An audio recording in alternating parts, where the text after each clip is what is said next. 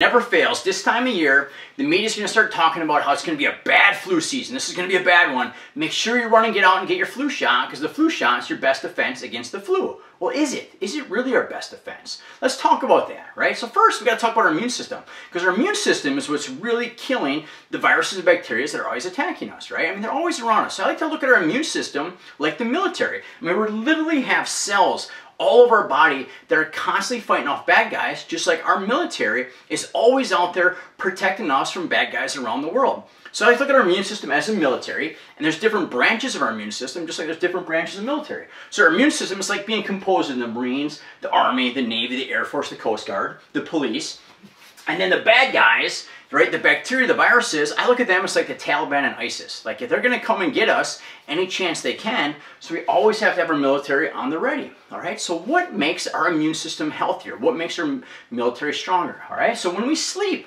when we get adequate sleep, that's like giving weapons to the military. It's like making our immune system, giving weapons to our immune system.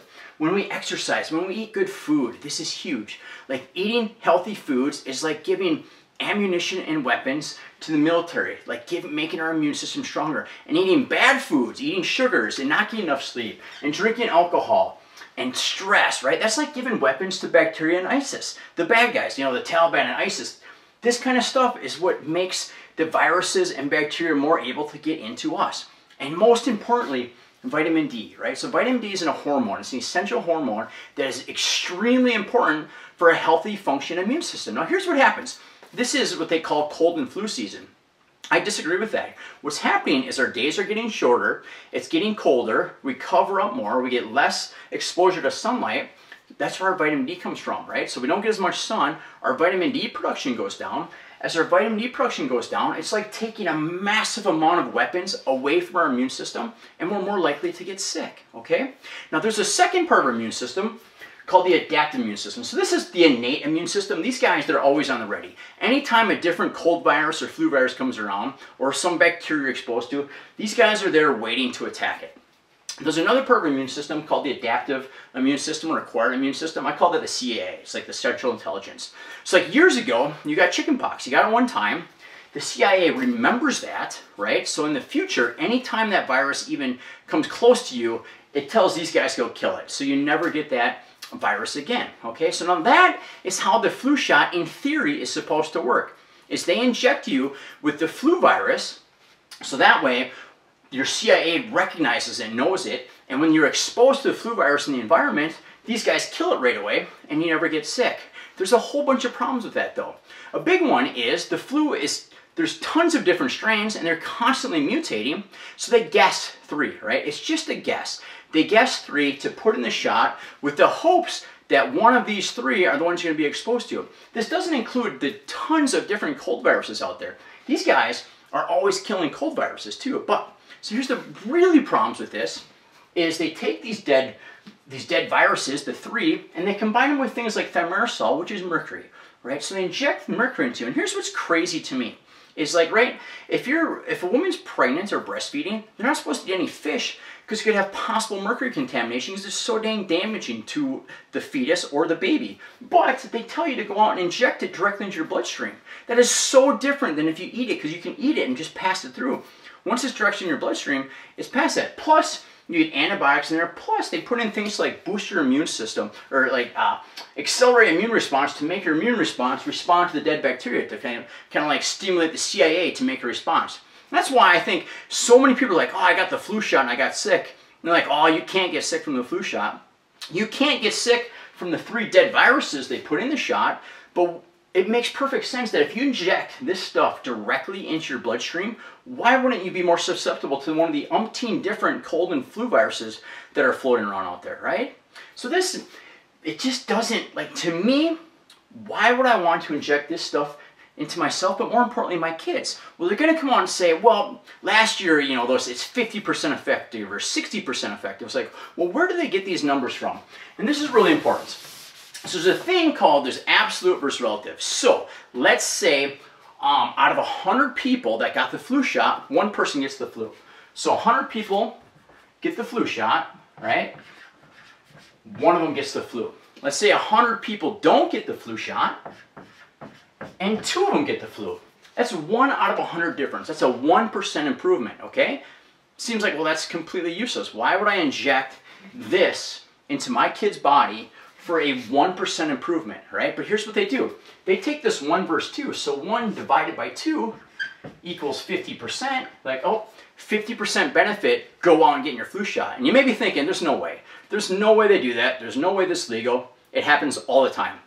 I'll post a link down below where I go through the studies out there and show exactly within the study where it's the relative. And here's what's really cool, is if you actually look at the studies, which I post down below, studies where people take vitamin D and boost their vitamin T levels, they have massively better outcomes against the flu than getting the flu shot. I mean, the evidence is out there. And here's what's really cool, is when you take vitamin D, it's strengthening your entire military, your entire immune system, so you're better off fighting not only the 3 that may be in the flu shot, but every other cold and flu viruses out there, right? It strengthens your entire immunity. It's one of the simplest, least expensive, best things you can do to keep yourself safe from flu and cold viruses, okay? So some people might say, well, you're just saying that because you sell vitamin D and you take vitamin D and stuff. It's the other way around. The reason I take vitamin D and the reason I offer vitamin D to people, because the evidence is overwhelming. It's almost crazy not to take it. It's so inexpensive, there's no downside, and the benefit, it makes your entire military stronger, all right? Here's some other things that I just have to cover because it's so crazy to me when you think about the flu shot. So the dose is the same for anyone 3 years old and over. So a 300-pound man gets the same amount of this as my 35-pound son. How does that make sense? Wouldn't my son be better off getting 1/10 of this crap? I mean, it's crazy to me. Pregnant women, there are zero, not a single study ever done on pregnant women that shows the flu shot is safe, much less effective, nor has any been done on kids. Nothing. On people over 65, they've known for decades that it's not working. So what do? They come up with a thing, I think it's called Fluzone, quadruple strength. It's a quadruple shot, right? And then if you look at the evidence from that quadruple shot, the relative, the stuff that matters, it looks good, but the absolute studies, it does nothing. There's like no improvement. And again, I post all this below, so it's not like, hey, this guy's just making it up. You can watch it. I lay it all out and explain it step by step throughout the video. So to me, it's just the best option, your best defense against the flu, any strain of the flu, and any cold virus that's out there is this, right? Get your sleep. One of the things that you ever notice when you're sick, you're just so tired? It's like, oh, you just want to lay in bed all day? It's because when your immune system is really working, I mean, your body makes you tired, so you just go to sleep. So the military, right, can attack and kill the bad guys and get them out of your body. The worst thing you can do is you're tired and you're run down and you take a triple shot of espresso, eat a bunch of caffeine so you can go and force yourself to sit at work all day. Don't do that, right? Those people don't want you there anyhow, and you're just going to keep yourself sick longer. One thing you'll find too is, like, when you do this, when you eat good, when you exercise, when you do the things that really boost your immune system, when you take your vitamin D, you still might get sick, but you just feel off for a couple days. You're not bedridden for a week. Like it always blows my mind when people are like, oh, I've been in bed for a week. It's like, how? You know what I mean? I don't even know what that's like. I just feel off when I get sick. So this is the best thing you can do. Eat good, exercise, eat good foods.